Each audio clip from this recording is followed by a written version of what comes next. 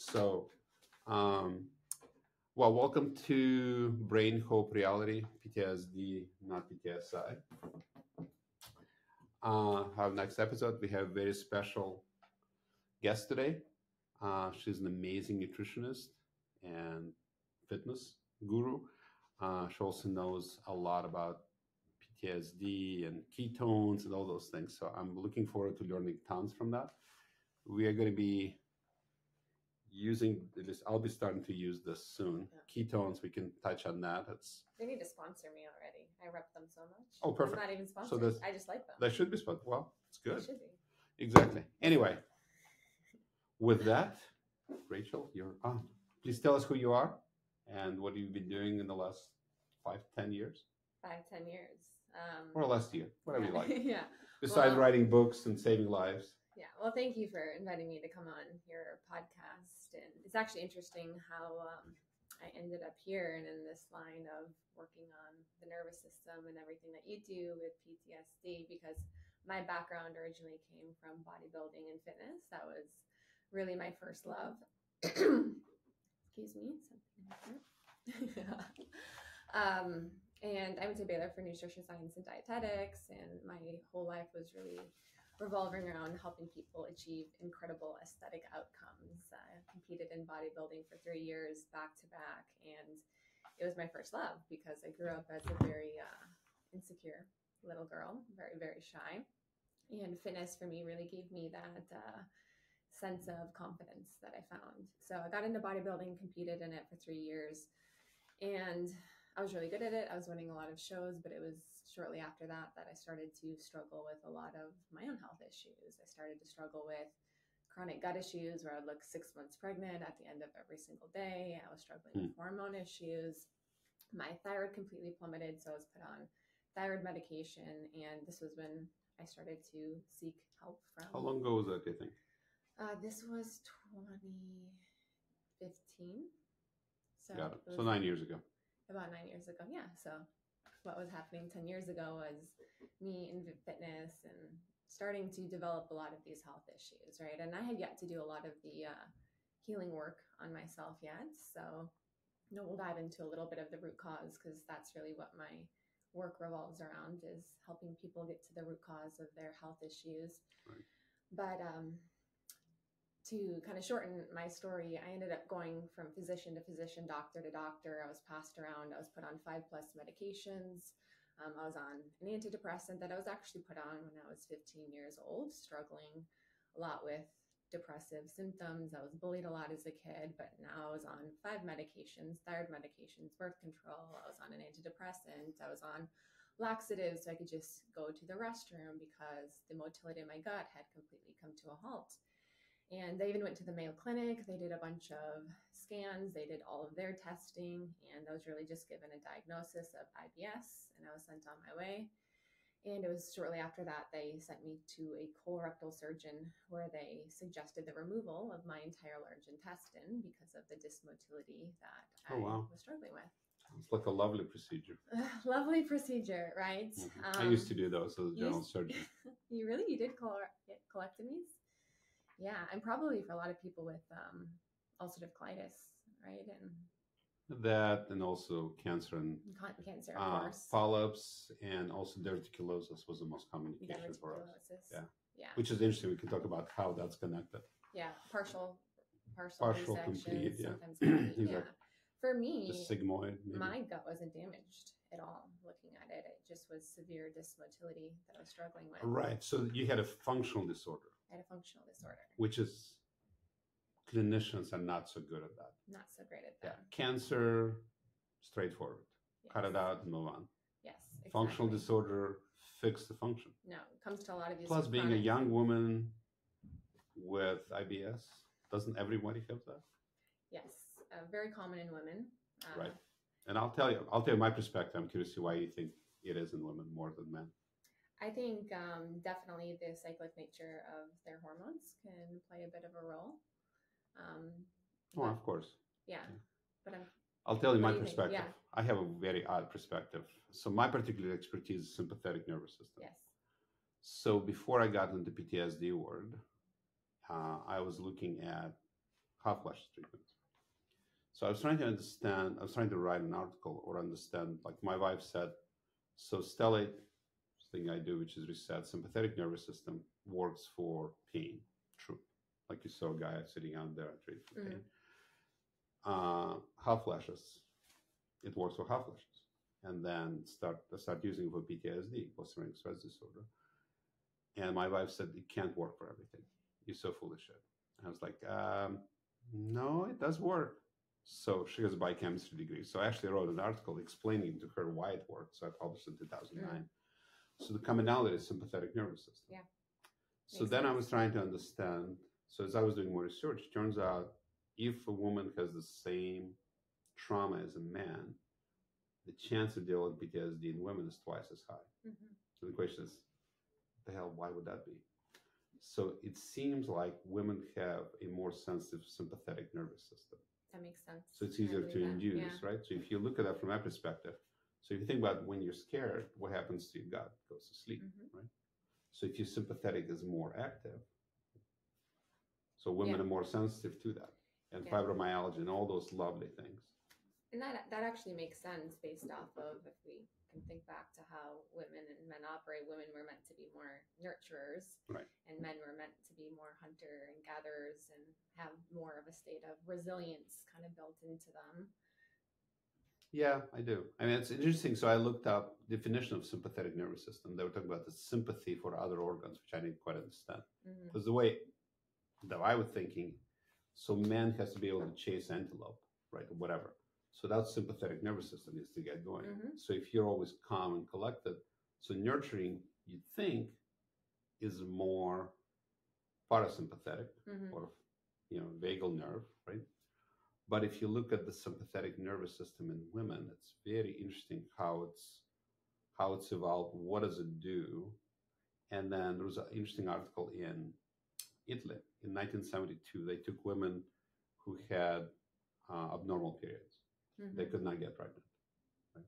So they took 100 of them. 50 of them had stellate ganglion block. The other 50 didn't. The one who got the block, half of them got pregnant. Interesting? Yeah. It makes sense because of the connection between the HPA axis and female hormones.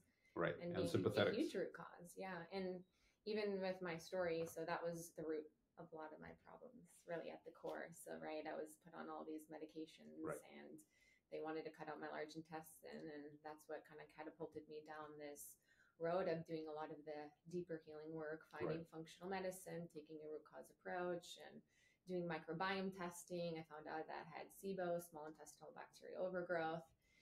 And I did a lot of protocols for that, right? We talked about this on our car about the herbals. I did the leaky gut repair stuff, and I would get better. Then I would relapse, and I'd get better, and I would relapse. And I was, just already excited that I was making progress, because here I was from the point of almost having my large intestine removed. And even when I tell that story, I share that, like, I was ready. I was so ready to get that surgery. You should move on.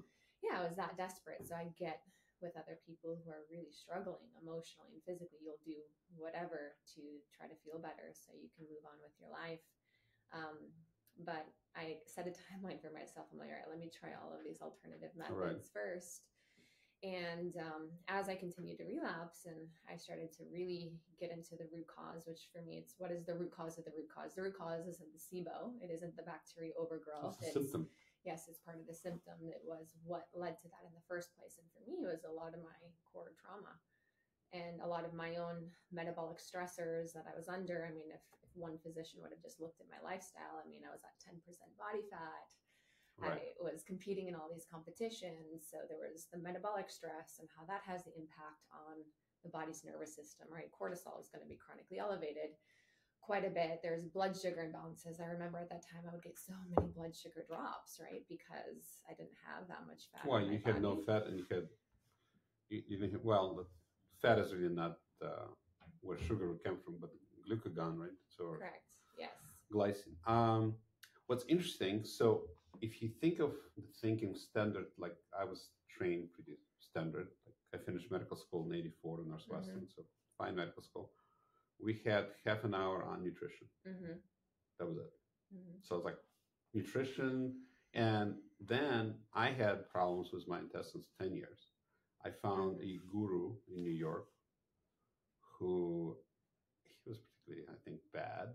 at least he was looking in that space. Mm-hmm. So he was the one who started me thinking about checking my gut and all this. And I had SIBO and I Yeah. had leaky gut. I had all of that. All So of it, I'm yeah. happy to say my last GI map test is completely normal now. All right, let's go. Only 3 months of antibiotics. Okay, yeah. Like, pharmaceutical food, 1 month of biologicals, antibiotics, and all of that. But now it's like normal. And now it's normal. Crazy. Yeah. It's crazy. I mean, it's that's incredibly common, right? And if you actually look at the symptoms, like if you were to pull open symptoms of IBS, right, chronic bloating, constipation, diarrhea, and you pull up the symptoms of SIBO, they're literally identical. And I think they've shown that even up to 80% of people who have IBS actually have SIBO. Of course, there's other reasons for IBS, right? Well, of course, there are 3 different SIBOs. Yeah, but SIBO, the gut microbiome, just plays such a huge role, and that's where overgrowth. The other thing is, I found I had amoeba. Oh, you did? Yeah. I was like, what? Yeah. You'd think but all my other factors were totally normal. Have you heard the term Harvard death? Have you heard that term? Heart over death? Harvard death, like Harvard University, death. Harvard death. It means when the patient's dead, but all the numbers are normal. Right? So all my lab numbers were perfect. But until you look in the gut, you really don't know. Yeah. So this is actually great lead-in. Yeah. I mean, we can geek out about this forever. Yeah. Yeah. I don't want to bore the audience. But one of the things I think I'm very interested in developing is pre-care and after-care for PTSD. We're going to use them, just so you know, my objection to term PTSD is going to be standing, but we'll just use it simplicity. So I was very intrigued of you talking about various probiotics or probiotic-like. It doesn't have to be biotic, it could be fungal, right? Yeah. To have cognitive impact. So what have you learned, you think? What can you share with me and the audience? Yeah, there's a new area of research called psychobiotics, right? Perfect term. Biotics, bacteria, or different microbes that can really impact our mental health through the impact on the vagus nerve and the gut-brain axis, which for everyone listening, the gut-brain axis is really just the bidirectional communication between the brain and the gut. Right. And they call it the third brain, right? Or second brain, whatever. Yeah. Third brain, actually. And each of these different probiotics, which a lot of the research is done on strain-specific probiotics. So if you go to CVS or the pharmacy and you pick up, a general probiotic, you're probably not going to get a lot of the benefits of. Probably has nothing to do with it. Yeah. That's pretty much sure. Yeah, but the research is really astonishing. They've done research for depression, for stress response. They've done research on helping people who struggle with insomnia and sleep. And even some of it they've shown when somebody was on an SSRI and then paired even with a psychobiotic, their reduction in depressive symptoms was increased exponentially. And I'll even pull up a little bit of research here that I have. And if you can just take a picture of the screen, we'll post it out for people. Yeah, so including me, I'll be the one reading it too. Yeah, in the clinical definition, so psychobiotics are a group of probiotics that affect the central nervous system, right? And why I think this is so astonishing is because it goes along with everything that you do. You're impacting the central nervous system through these different blocks, and that's impacting everyone's mental health. But how these impact the gut-brain axis is through the immune system, and then also through different metabolic pathways. Right. And ultimately, this can lead to antidepressant and antipsychotic effects. And some of the strains that I've seen some research on is Bifidobacterium longum. So they're very specific strains. Right. And this strain in particular has been shown to support cortisol levels and reduce perceived stress in people. So what they've done actually a few different studies, 4-week studies on people, and they measured and they had an increase in beta 2 brain wave activity at rest compared to the placebo group. Beta 2, I'm not familiar with it. I know alpha and beta, but I don't know beta 2. Okay. Yeah. And ultimately, their stress response to the impact on the HPA axis was greatly reduced. So it helped a lot with sleep. It helped a lot with anxiety levels. some of the other research is on the strains Lactobacillus plantarum. Right. And That seems to have a lot of you've seen interesting that one effect. before? I've seen it across the board of different things. The thing I found also interesting, there was a probiotic that's liquid. Um, it's from England. I'm trying to remember the name of it. It helped Parkinsonism, which is like, what? That's crazy because a lot of, do you think it's true that a lot of the brain transmitters are generated in the gut? Yeah. And then they brought up. Mm-hmm. Yeah, as you said, it's bidirectional. So one of the things that people might not realize, that the reason people call the gut second brain or third brain, is that comes from research. My wife, just shows how crazy our conversations can be sometimes. So it depends how many neurons you have. Mm-hmm. So the brain, like our brain, have multiple millions of neurons. Heart has 50, I think, million neurons, and the gut has 30 million neurons. Mm-hmm. So when you see danger and your gut goes in spasm, it's not just the brain is doing it, the neurons are somehow connected to the other brain and goes, whoa, something bad's going on. Mm-hmm. So there's this whole connector, there's nerves, and the nerves can go back and forth, which is really crazy. Yeah. And also, too, a lot of these different microbes in our guts, right, they are acting on the vagus nerve. Correct. And that's a parasympathetic system, which is the opposite of sympathetic, right? Yes. So it's helping bring the body back into more of that rest or that digest state. So we've seen for people who have low diversity in their gut, or they have bacteria dysbiosis or imbalance, they can have poor vagal tone, and this can greatly impact their mental health. But then, so we look at the bacteria in the gut, right? And this area of research is really incredible. There's a lot of different strains of psychobiotics, I think. Yeah, if you could send it, I'd like to review it, if you don't mind. There's a few different ones, too, that they've shown that act on GABA receptors quite a bit. So, I'm still even diving into a little bit of the research myself on like which strains to use in particular in maybe which we can scenarios. Combine our efforts. Yeah. Well, GABA, just for those people who are not necessarily into the language, GABA is where alcohol works and Valium works, all of that. So if you think about it, you drink alcohol, you're going to be chilled out.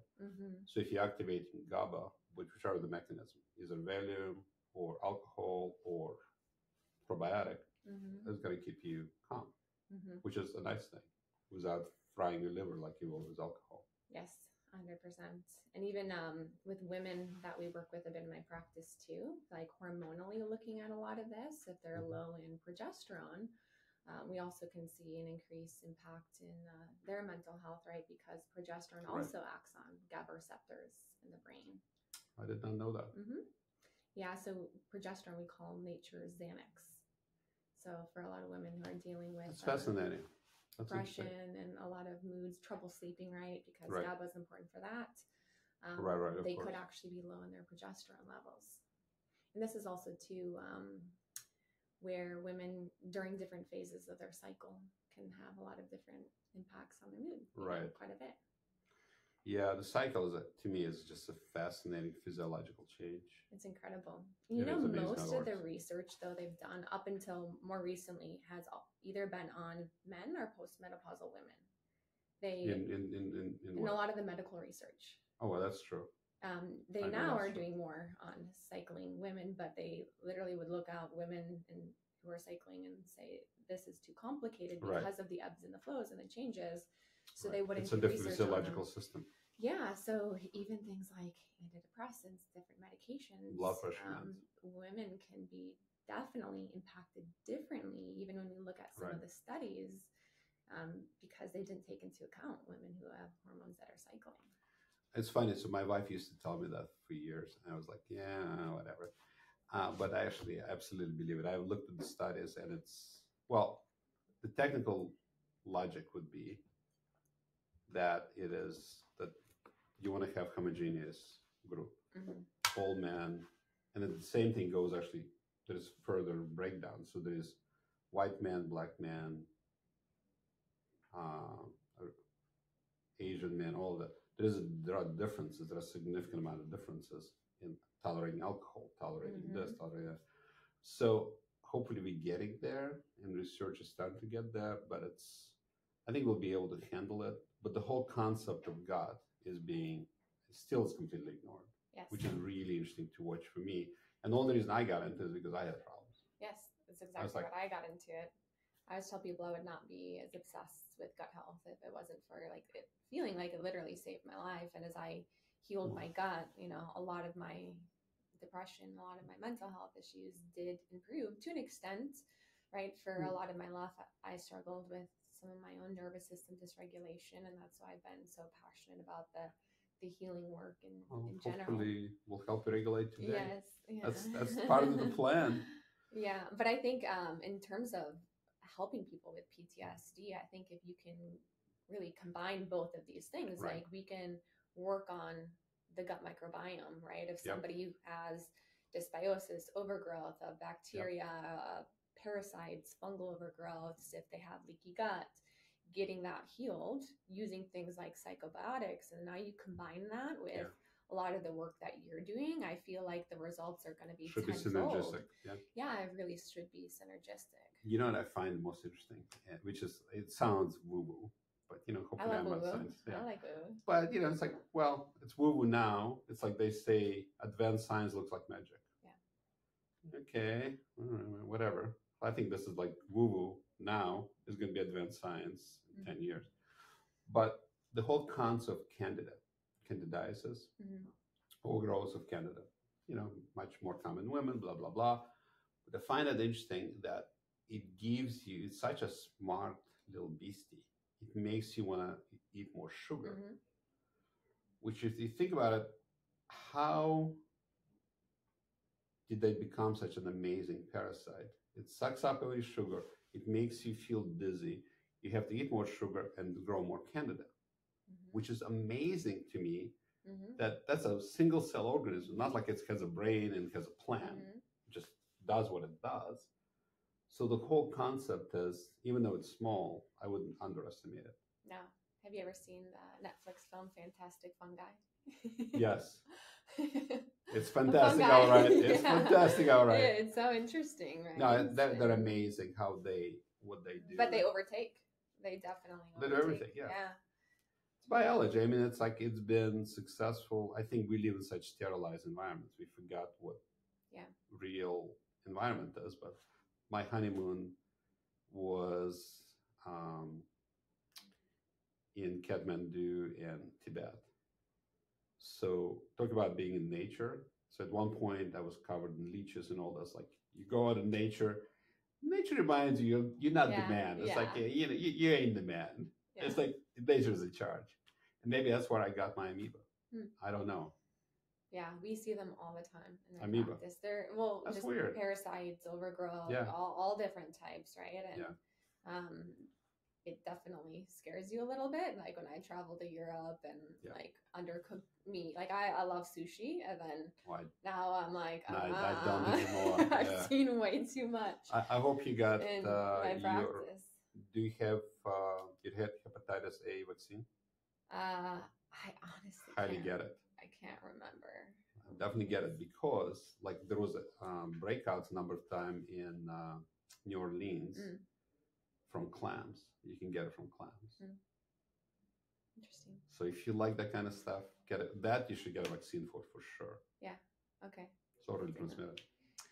Anyway, so I think we need to go do some work, like to help you. Should be lovely.